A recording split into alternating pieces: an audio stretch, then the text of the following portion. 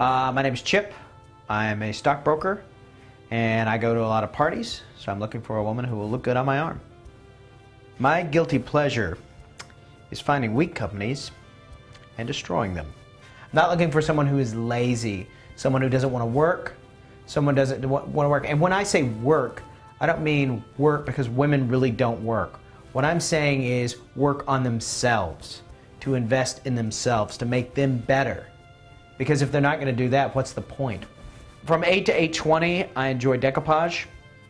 My pet peeves are government regulations and urban music. Craziest place I ever made whoopee is on the set of Facts of Life when I was dating Nancy McKeon. Just looking, tell them? Okay.